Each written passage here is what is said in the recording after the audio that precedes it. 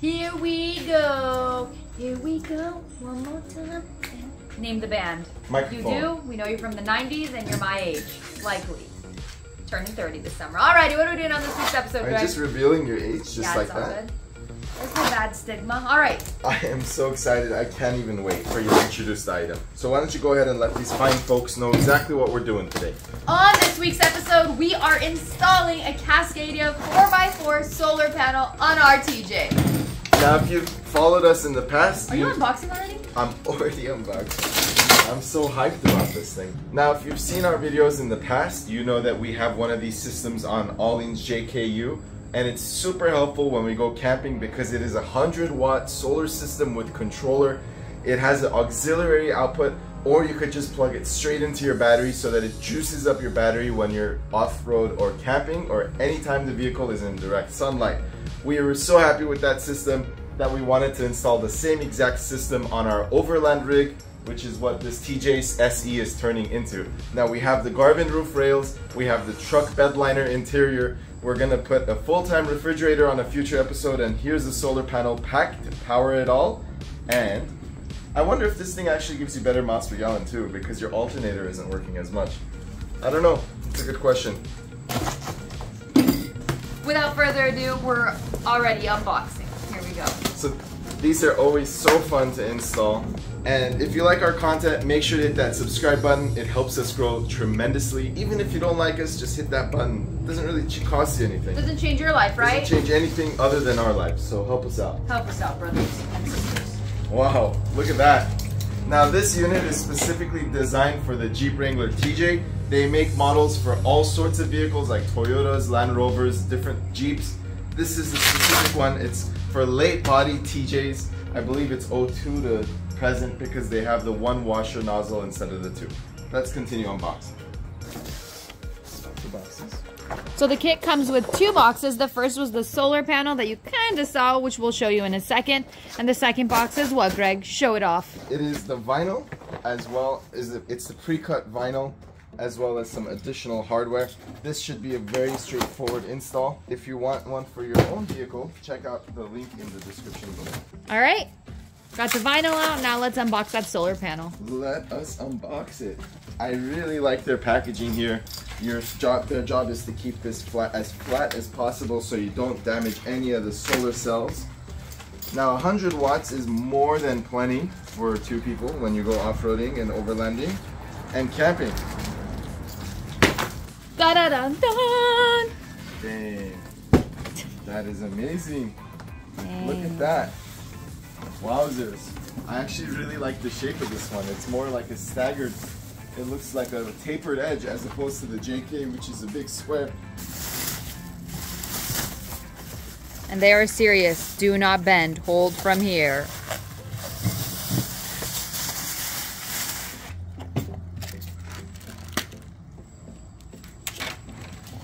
Special note, you'll need two people to install the hood vinyl, Greg and Ollie. And why don't we go ahead and add the Cascadia 4x4 decal to our tool set.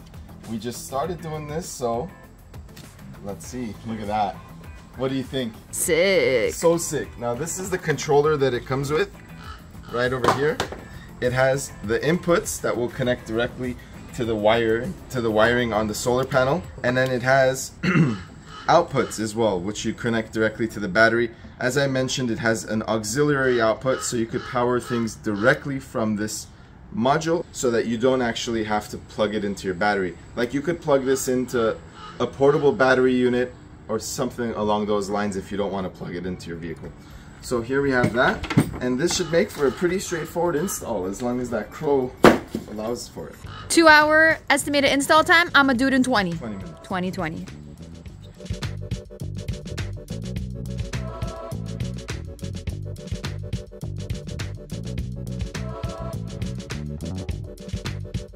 Here is our pre-cut vinyl. This is to protect the paint on the vehicle. Check it out, check it out. We're probably gonna have to remove those bump stops.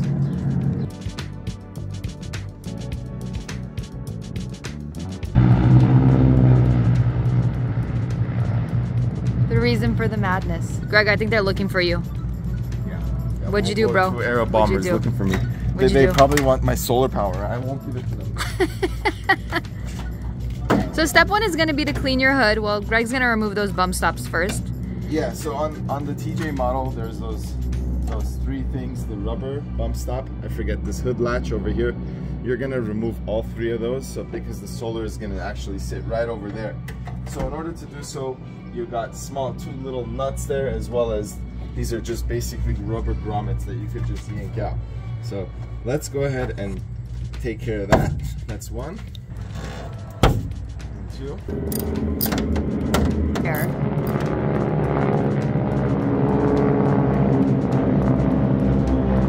Well, this would have been a lot easier if the Jeep wasn't lifted. One out. Put the hood back down now that those latches are out. Pesky little accessories are out. The very next thing, at this point, if your vehicle is not clean, go ahead and clean this to surgical perfection.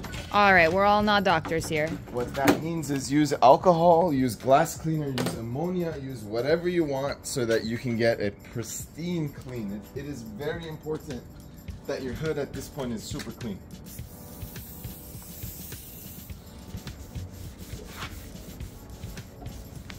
You get him, Tiger. Cleans up nicely. Like that now. We're gonna do that just about like 10 times. So we'll catch you when it's clean. Now for this next step, just grab any empty bottle that you have, put a couple drops of dish soap, and fill the rest with water. You're gonna need this to put the vinyl on, which is the next step. Now as a heads up, the vinyl is just a bit smaller than the solar panel. This is because that double-sided tape needs to go directly on the hood to ensure that it is securely stuck to each other. So let's go ahead and get our bottle of soapy water, lay our vinyl down, make sure it's in the correct positioning, and then get it stuck. Now the more the merrier, you guys. You really want it to be slippery up there so that your vinyl doesn't stick before it's in the correct position. Douse it. Douse it. Send it. Now we're gonna go ahead and put our pre-cut vinyl. We're gonna remove it from the backing.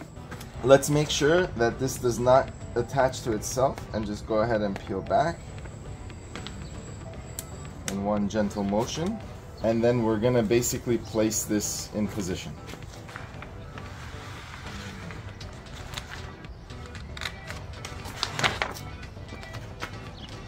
All right. Should I put some more soapy water? Well, I think we're okay.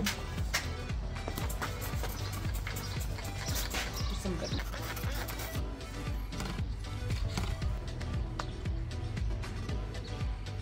It's just like installing a phone screen protector.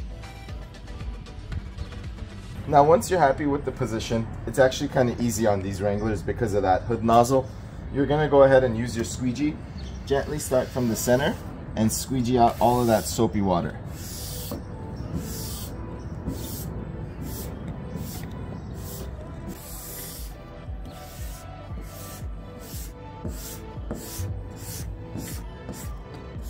After your first go around, don't be afraid to put a little more pressure to ensure that it sticks. Next, you want to clean off all of that extra soapy water. And if the weather is cold outside, go ahead and use a heat gun. If you put more than 5 drops of soap, that's okay. Greg thinks I put more than 5. You for sure did. So you have to remove the soap, so we're just using ammonia glass cleaner. There we go, to take off the soap. And make sure you clean thoroughly the edges, because the panel is actually going to sit on the outside of this vinyl, not directly on it. So make sure the edges are extremely dry. You don't want any form of liquid to be here, because the last thing you want is for this thing to flop forward as you're driving. So you want to make sure this makes a really nice seal. Now I'm basically going to remove the paint, how hard I'm pressing with this terry cloth. So now that I'm confident that we're totally dry, now the next step, you're gonna go ahead and grab this adhesion promoter that is included in the package, and just go ahead and apply this circumferentially around the vinyl, and be careful to not extend out too much, but just go ahead and apply this adhesion promoter. Feel free to use both packets. It comes with 2. That's 1. It is a strong chemical, so we recommend using gloves. Now we're gonna let that dry for 5 minutes and then we will get that solar panel put on. So just go ahead and place your panel over the location, lining up the washer spout. And that actually looks really cool. What we're gonna do next is we're gonna peel back that 3M tape that's on the back side of this and push it down. Let's do it.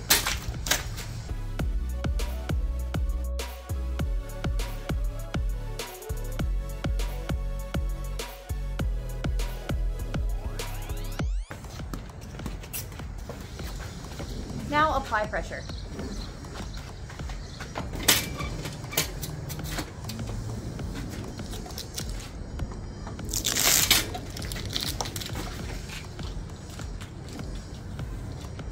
What do you think? That looks amazing. That does look amazing. I love how serious they are about the way they want it to stick. It sticks so nicely that is never gonna come off unless you want it to come off. Now it's time to do the wiring, the easy part. Let's do it. In order for the cable to fit right in that seam, we are going to remove these 3 bolts on the hood. It's a T40. We're just gonna loosen it and thread that cable through. Now these are painted and they might be kind of annoying. Loosen it. Using a flathead or needle nose pliers.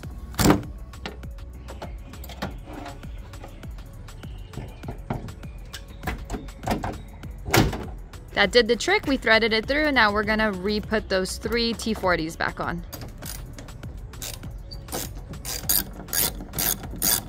Next step is to find a place to mount your controller. We've opted to do it on our fuse box. So Greg is just wiping off the surface now. The nice thing is, even when you mount it here, you could still close your hood fully and you're still able to totally use this area. It'll just pivot like so. So we're gonna go ahead and do that now. Backside has 2 strips of adhesive tape. Adhesive. Adhesive. Do I mount it this way? No. This way. Yep.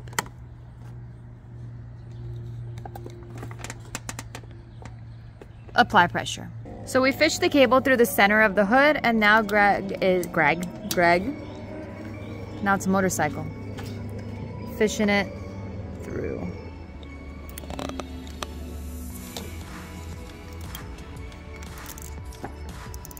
Comes with a 15 amp fuse in line. Now we're just gonna fish this back to the battery and we should be set. That's all. Very quick and easy. How awesome are our side steps by Hooked Road, you guys? That was the last episode. Make sure to check it out if you haven't done so yet. Alrighty, back to the battery. Let's get these cables connected.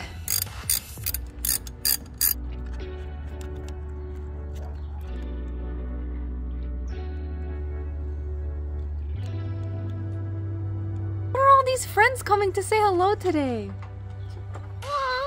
Goodbye. I love those. They're cuties, huh? They usually are in pairs of 2. Yeah. We're all connected. Time to zip tie and close up shop, baby. All right, we got power. Flip, flip.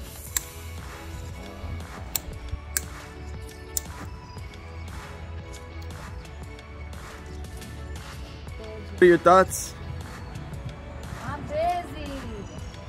You like it? That looks sick. Time to take this thing out on a nice camping trip to test this thing out. Let's do it. Let's close that hood and see what it looks like all together.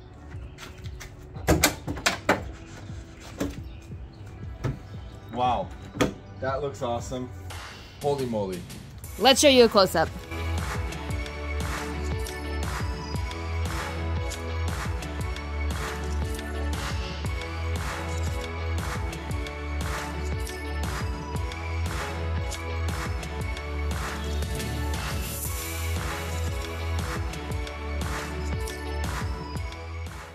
And there you have it, you guys, saving the planet 1 solar panel at a time. We are all about efficient energy use, and this just made our Jeep also earth-friendly. How does it make it earth-friendly? Because we are using the energy from the sun to power our equipment, so we can... All right, I'll buy it. I'll buy it from you. I'll buy it. 50 bucks.